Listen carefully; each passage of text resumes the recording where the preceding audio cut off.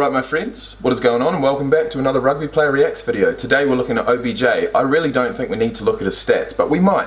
If something comes up in this video we might, but I'm thinking this one's going to be short and sweet, straight to the point, and that's what you guys want, so let's do it. Best player at your position in the NFL right now? Ooh. DJ Chark! I'm gonna have to go with Odell. Obviously made fantastic one-hand acrobatic catches all the time. What a catch by... Yeah, but he wouldn't have done that without the gloves. Apparently, that's what Jerry Rice said anyway. But what he can do after the catch is why I think he's the best receiver. Yeah, he's got... I think he ran a 4.41 or a 4.39. Now when you think about that, that is elite speed. If you've got that as a wide receiver, plus the jukes, plus the handles, you know, this guy is elite. He's swift, he's elite, and he is injured right now, so let's continue.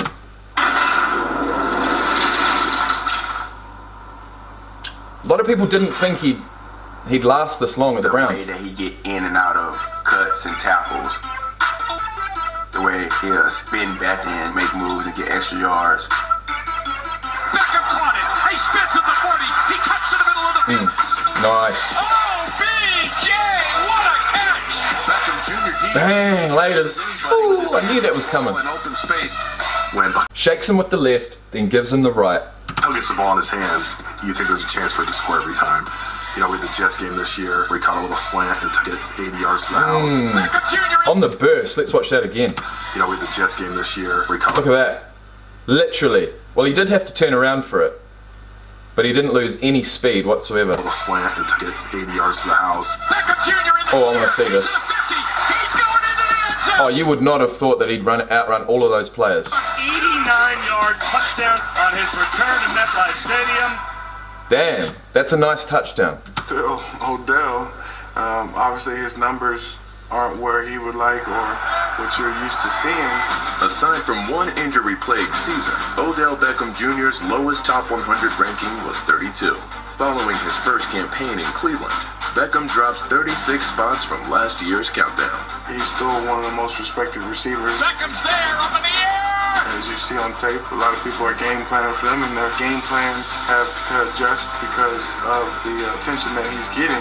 This is where I would start to use Odell. You know that Green's going to take him out of the game. You know that they're... Let's have a look at that again. So he's got it's a 2-on-1. Now who's that leaving open? No one really. And their game plans have to adjust. But what they do have is a big, strong tight end on a cornerback. The attention that he's getting. This is where I would start to use Odell. You know that Green's going to take him out of the game. You know that they're going to want to double team him. I just told him that. He's like, you know we doubling you all night. I say you disrespecting me.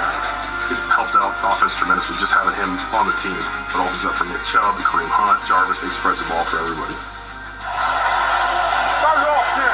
Start it off. I just want to be the very best that I can for this team, be the leader. I will say something. I don't know who started the whole cross, little dangling earring. I do like it. I'm not going to say I don't. But what I also like is the fact that he's gone back to his normal, black hair.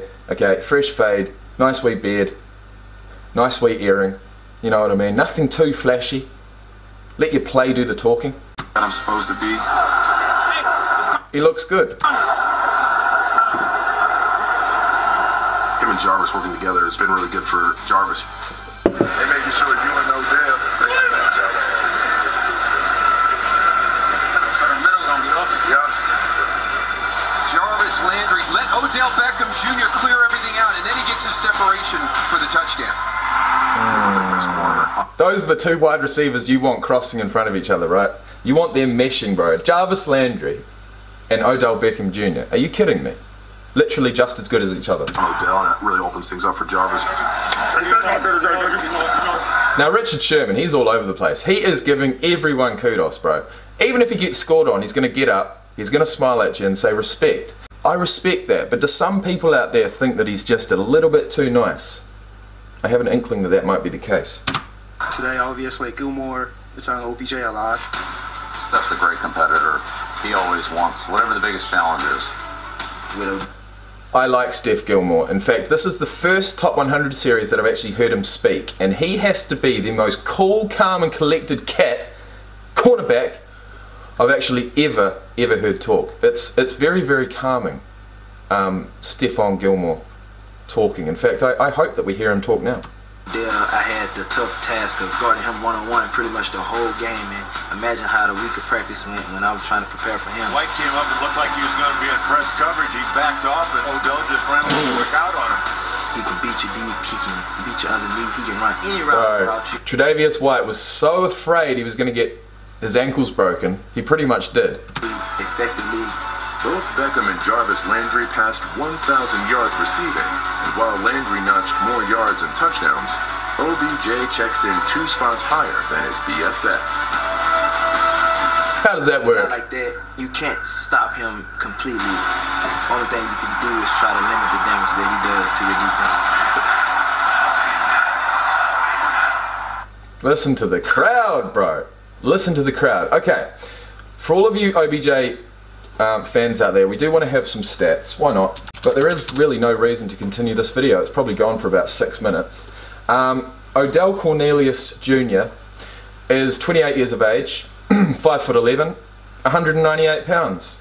12th pick in the first round of the 2014 draft. He went to LSU. He's played for the Giants and the Browns. He is now injured, of course. In fact, let's just get his 2019 stats for a start. They were down, but he was still number 58 on the list. 16 games started, 74 receptions for 1,035 yards, an average of 14 yards per reception, longest of 89 for a touchdown, which we saw, 4 touchdowns, which is his lowest in a full regular season so far, and 1 fumble, which he lost. So overall, guys, he's played at this very moment. He is injured. He's only played 7 games this year. He's not coming back till next year, right? So he's done for the season. 82 games in total, 487 receptions, 6,830 yards over 1, 2, 3, 4, 5, 6, 7 seasons. I mean, look at his first 3 seasons. That is why he burst onto the scene, right? 1,300, 1,450, 1,367. The next year with the Giants, he was injured. I assume I wasn't actually watching it at that point. But then the year after that, he came back. In his last year for the Giants, scored another 1,000 yards, went to Cleveland, scored 1,000 yards. Now this year, he's only going to reach 319, which is down, but his average per reception is still up there around about 14. So he's doing okay. He scored 3 touchdowns this year, bringing his total to 51. Okay, let's move on. In the next video, guys, we're looking at Kirk Cousins. He's the quarterback for the Vikings. Kirk Cousins, what do I think about when I think of him? I think about a purple uniform. I think about a white guy in a purple helmet. And that's really all I've got to say. So guys, thanks for watching. I will see you in the next one. Peace out.